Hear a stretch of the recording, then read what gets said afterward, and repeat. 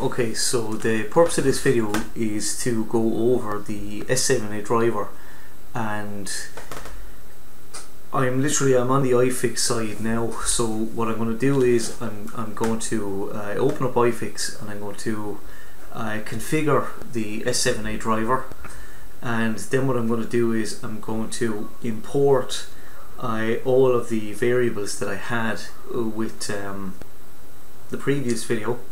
Right, and what I'm going to do is I'm just going to test one specific bit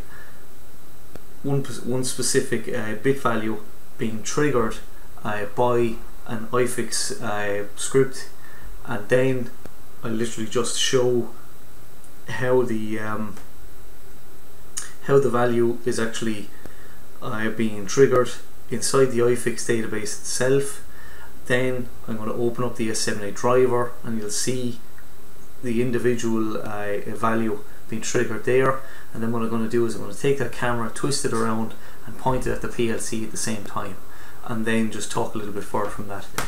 Right, so what I'm going to do is I'm going to first off install the S7A driver. That can be installed. I'll go over maybe the internet. No, I won't bother showing it. If you literally search S7A driver, you'll be brought to a website that will allow you download a trial edition of it. There's nothing difficult in it, so I'm not going to bother doing it. One thing I have here then is I have the Digital I/O Siemens program, and that's going to be very, very important for when I'm actually configuring addresses and so on, and variables inside the Ifix program itself. So what I'm going to do is I'm going to install the S7A driver.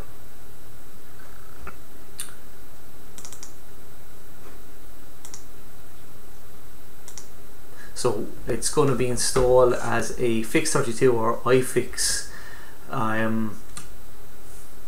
Ifix server,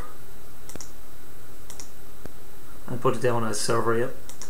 So then just the name is actually going to be Fix, right? This is important to know this, especially if you're scripting or anything like that, right? And where this specific driver is going to be installed. It's going to be installed in with the GE Ifix software. Now it should just take a second. It's very, very small, very, very fast. And there we are. We're done. Okay. So one of the things I didn't do in the previous video was configure or set up the S7A driver. So that's something that I am going to do right now. So what I'm going to do is I'm going to launch Ifix. This is Ifix 4.5. It's a demo edition that I got my hands on a while ago. It was free to download off the internet, but for some reason it's not it's easily available. It basically runs in demo mode for 2 hours without a license key.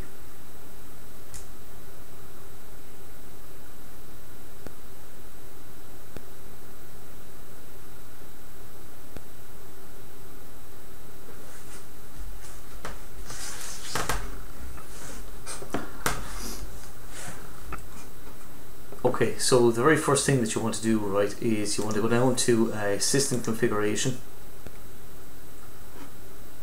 and then what you just want to do is click this guy. This is for OPC servers. As you can see, the node name here is Fix, right?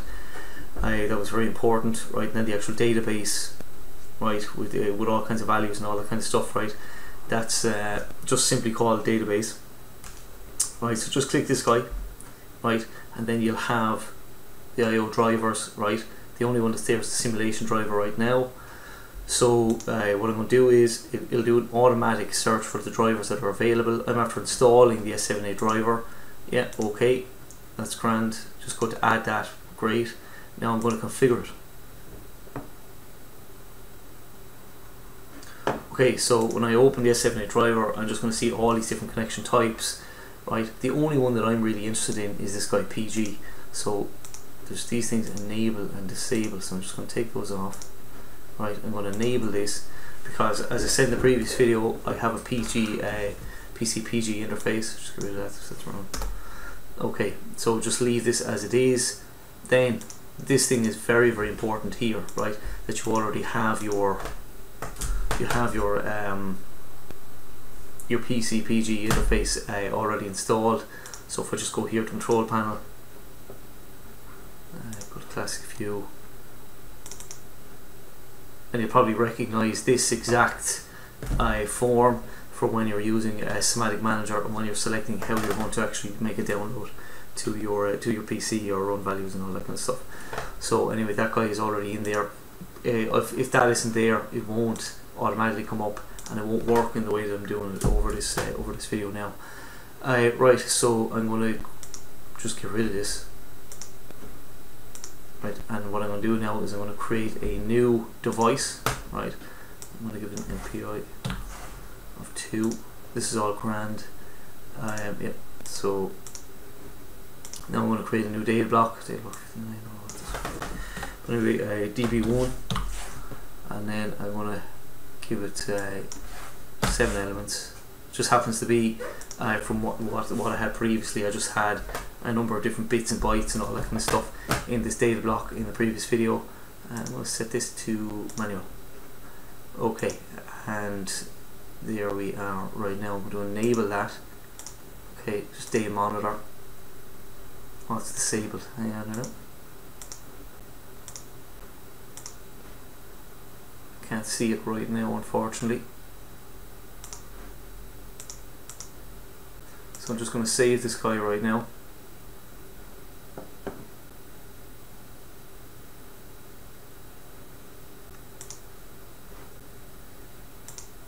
Device, what I'm going to do is I'm actually going to rename that to S7 300. Right, and then with DB1 I'm just going to have it there as 1. So that's playing right now, so I'm going to take a look at the data monitor and then I can see that there. That's perfect. Okay, so what I'm going to do is I'm going to see if I have a variable table.